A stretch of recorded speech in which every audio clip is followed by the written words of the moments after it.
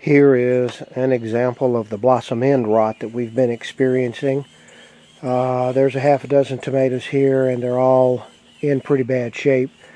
And we've probably thrown away maybe 1.5 pounds or 2 pounds of tomatoes with this kind of blossom end rot on it.